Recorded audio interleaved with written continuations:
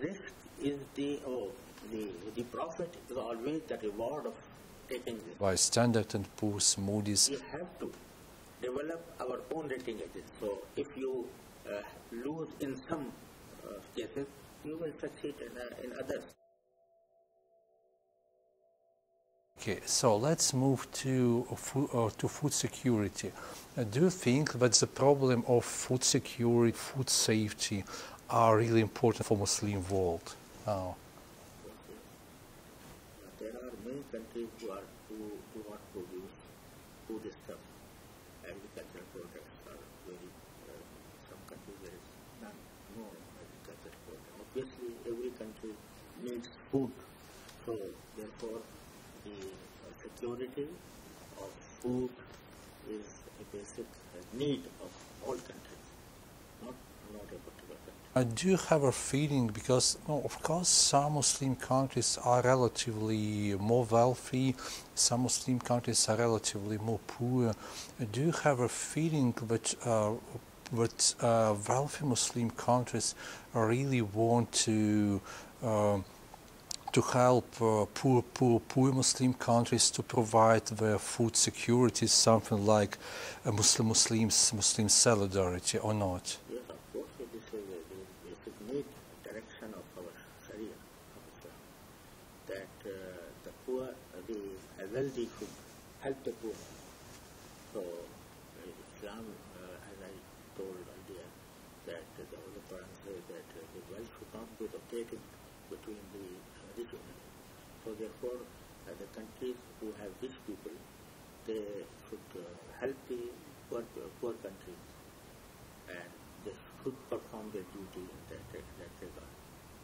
But unfortunately, the profit motive in the business activities has some kind of greed.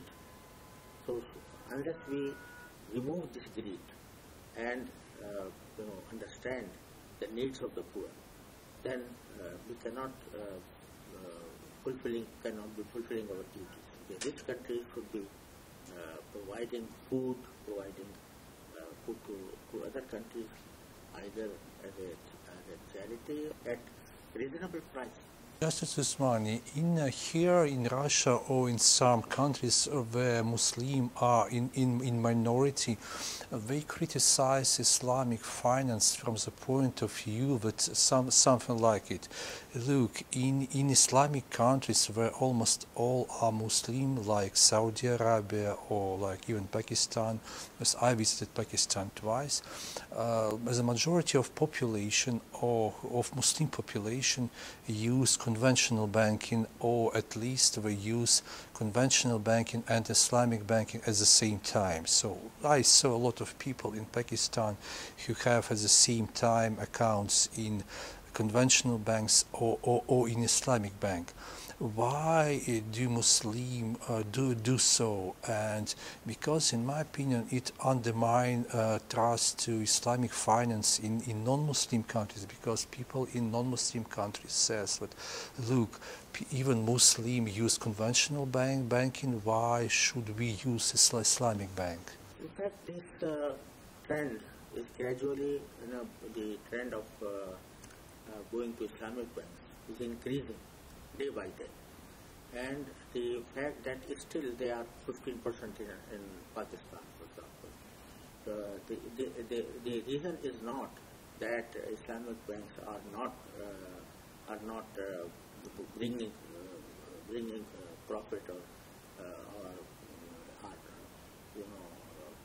competitors for, but the real reason is that the Islamic finance is not the people are not educated according to what Islamic finance means. To know that in all countries, Muslims or non-Muslims, they have been educated in a system in which there was no place of Islamic finance at all. So their mentality is to follow what is what is rampant in the society. So therefore, the reason is not that Islamic banks are not competent. They are very competent, and this is reflected by the rate of growth of Islamic banks. Islamic banks are growing more speedily than the commercial banks, even in Muslim countries. But the problem is that the mentality of those who are in power, they have been trained in the existing system, conventional system. So therefore, they are very fearful whether we will succeed or not. So therefore, they are not converting the whole system into the Islamic one. But they are gradually proceeding towards that end. And sometimes it was 6% or 7%, now it is 15%. In Saudi Arabia, maybe around 80%. In some other countries, maybe 100%. For example, in Sudan, in Libya, we can explain the Islamic finance to the people.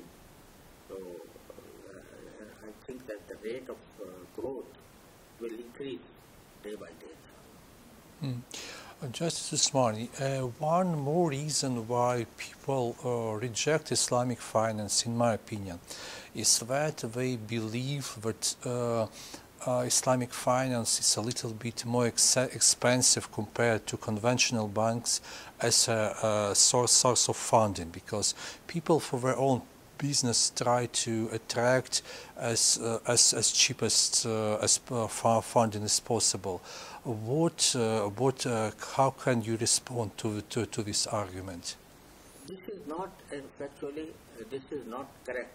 In fact, that all Islamic banks or Islamic financial institutions are charging more than commercial banks, or they are more expensive.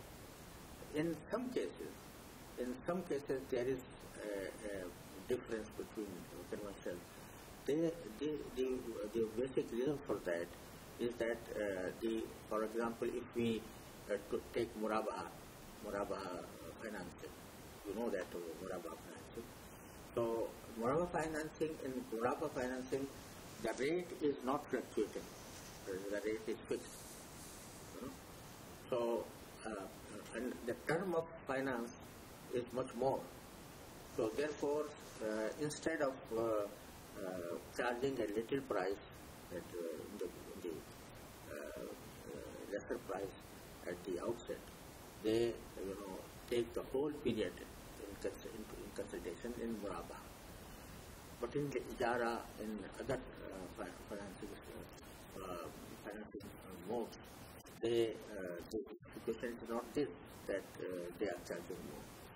But the level of you know that the different banks, according to their station, they charge different rates. So one must not compare a bank with a conventional bank that has a big station or small station. So therefore, the comparison would be if both Islamic bank and conventional bank are of the same station, and if they charge more, then this object is right. But it is not the case in many financing activities. So far, I am aware.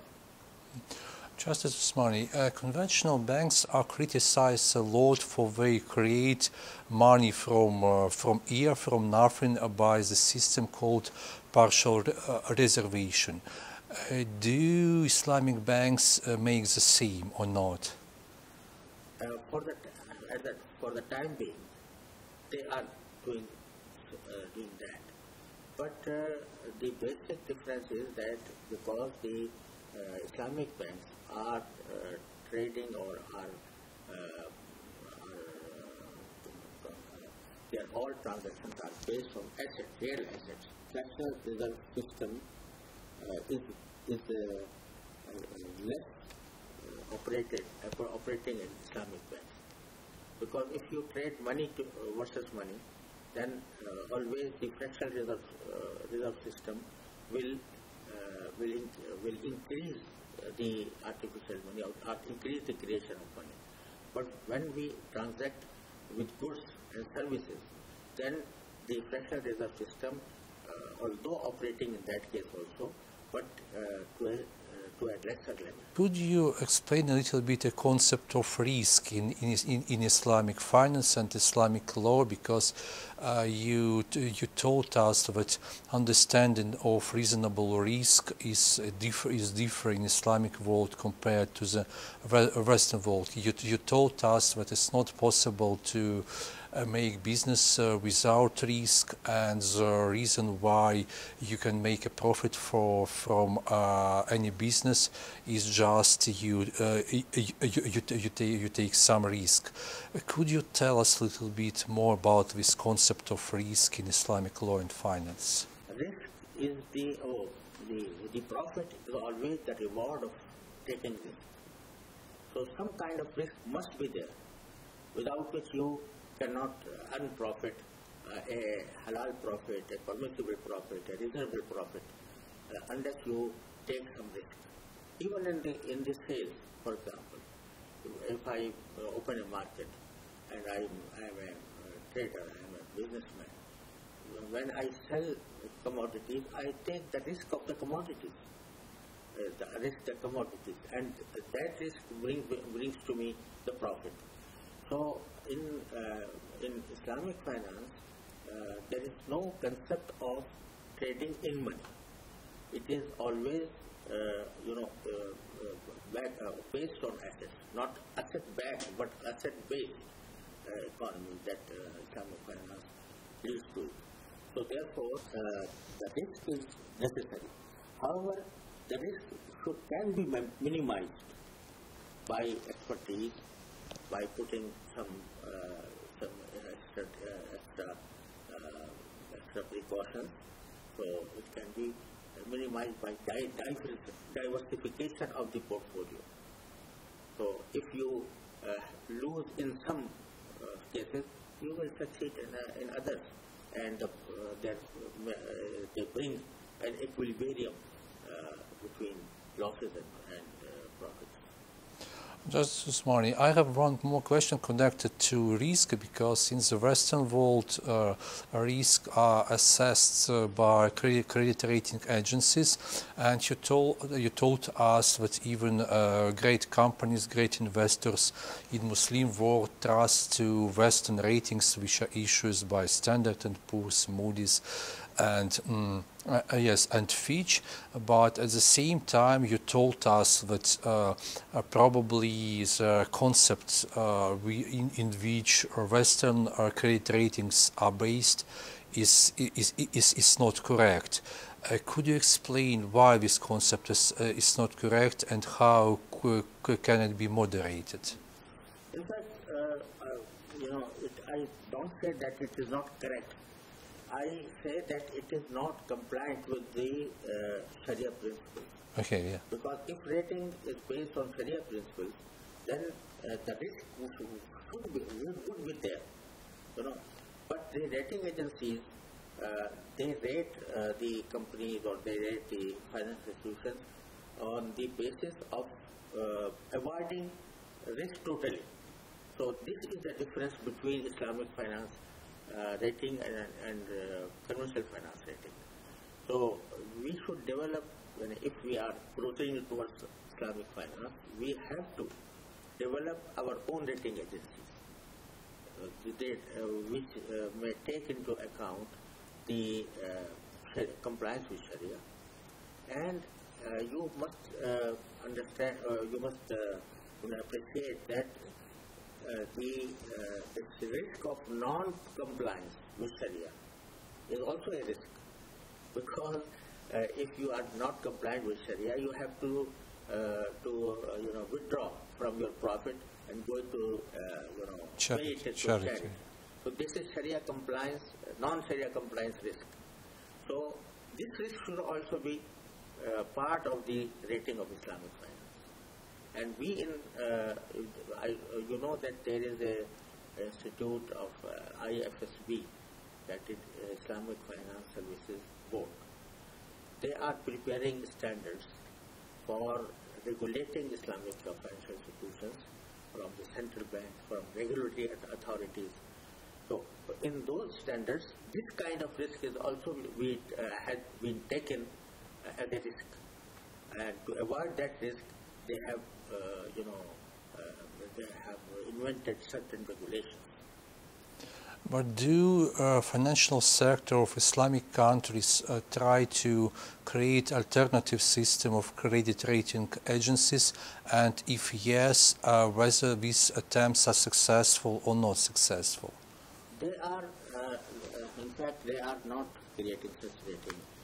One rating agency was established some in the past, but it could not have the help or assistance from the financial institutions. So therefore, it was not a success so far. Although it is existing, yet it is not working.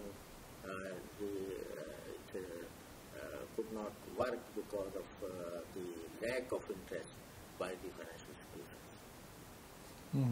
Justice Usmani, if I would like to ask to give you some advice for our future AgroFinMost project, because de facto it can be structured by two alternative ways or by combination of two alternative ways, because on the one side, one option is to create a partnership with Islamic partners like Musharaka, for example.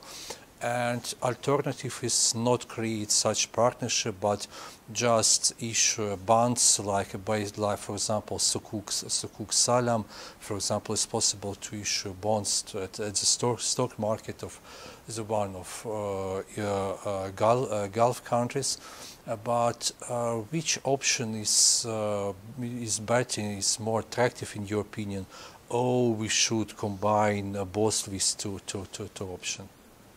In my opinion, the joint venture is the best option from Sharia point of view. And also, in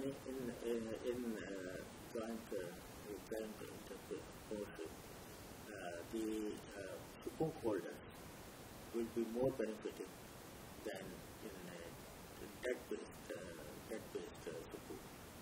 So my preference is always be to Musharaka. But if it is not practicable for some reason, then there may be a combination of the two. Justice Usmani, when investors from non-Muslim countries try to attract investments from Muslim investors, what are the typical mistakes why companies cannot attract these such investments? What typical mistakes do they do at Islamic markets? The Islamic markets. Attract money. Yes, definitely. For investment. Yes, definitely. There are many factors, political factors, bilateral relations, etc. So if the people are confident that our investment will be successful, then they will be attracted. So, like I said, with regard to Russia, there was a concept that they were reluctant to invest in Russia because they were not confident whether their investment will bring fruit or not. So, but alhamdulillah, now your policies, the health policies are now opening the windows, opening the channels. So, I think inshallah it will be in future. We may hope that the people are interested and investment. You told us that you are a lot of criticized by some American scholars. Why do they criticize you? This question should be asked from them. why are they criticizing me? But basic reason is that, many of them do not want Islam to be presented in an acceptable form. So they are against Islam. They feel that Islam is their enemy, or so they feel that Islam is the name of terrorism, etc. So this is some kind of propaganda that has been raised. But at the same time, even in US, there were people who, alhamdulillah, wrote in favor of Islamic finance, or in my favor. It was that George Washington University for the first time that he named me as in 500 of top 50. In top 6, top 6. Yeah. Top 60, 50 of influential persons, and there were many articles written by those who have studied Islamic finance, studied my books. So there was also a praise from them towards me, and many articles in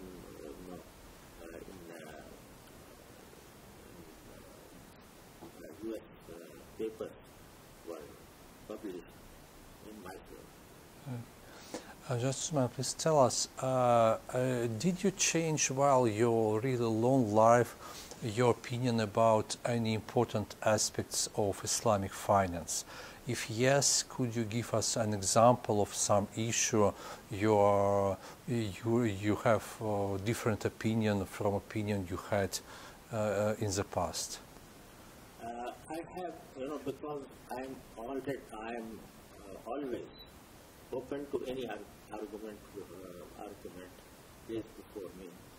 So I have retracted from many fatwas that I have issued, and I have a series of this kind of fatwas which are issued in my monthly magazine Al-Bala. But so far as Islamic finance is concerned, I don't think that I have reverted back from any decision or any fatwa about Islamic finance. But on other matters, I have retracted from something. Okay. Next one, you have maybe two last questions. Of course, like Islamic finance community knows who your son is, but please could you tell us a few words for non-professionals about your son? Yeah. Alhamdulillah, Allah subhanahu wa ta'ala has mercy on me, that Allah subhanahu wa ta'ala has given me such a son. Alhamdulillah, he is educated from Darul first, and then he has had alhamdulillah competence in fiqh and Islamic studies, and then he did his PhD in Islamic finance, and now he is one of the most known figures in the field of Islamic finance throughout in UK, in USA, in Australia, in Sri Lanka. He sits on the board of Sharia boards of many Islamic finance institutions, and he has the first, as already given my own assessment. So I'm not exaggerating because of his being my son, but alhamdulillah, I felt that I have been working with many banks throughout the world. I had been working with HSBC, with City Islamic Bank, with many other banks, but I did not see such a big department of Sharia compliance as he developed in Mizan Bank.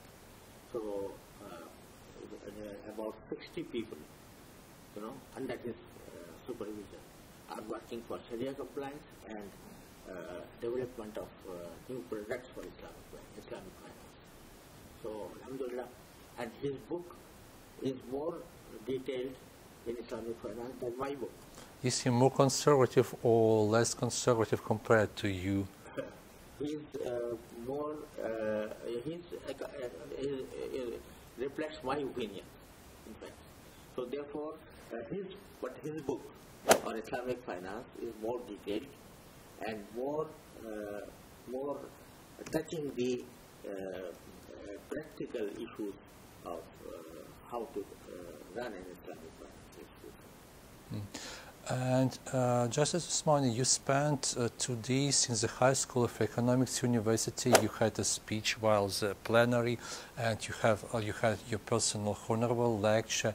What was your impression from the university? Did you like it or not?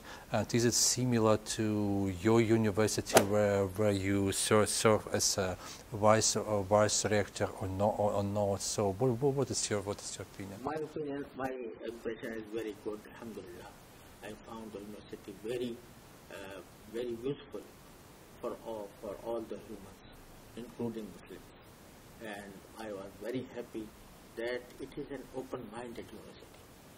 So it has no bias against anyone. And then I was given an opportunity to present my own opinions about the Islamic finance, and I was so impressed that I'm thinking of learning Russian language in this old age. Okay, and maybe the last finishing question, Justice Usmani, what would you like to wish to Russian Muslim people and maybe to Russian people at all? I would, advise the Muslim people here in Russia that they develop a very understanding atmosphere with their fellow countries, and there should be a good understanding, a good manner of peaceful coexistence, and they should be ready to follow the laws of the country. And also, I would advise the Russian people to lift these barriers of religion, barriers of races, sympathy or even, and also to be open to the other world with understanding. Inshallah, it will develop good relations between the countries, between the different parts of the country. Just want to thank you so much for the interview. I know that you are the second time in Russia, but I believe that you will come to us the third time, the fourth time, the fifth time, for both business as a member of our council and even for non-business issues as just another friend. Thank you so much. Thank you very much. I would be very grateful for this kind of hospitality, and inshallah, I hope if I live long, then you'll have some opportunity to come to Russia again. Okay, thanks.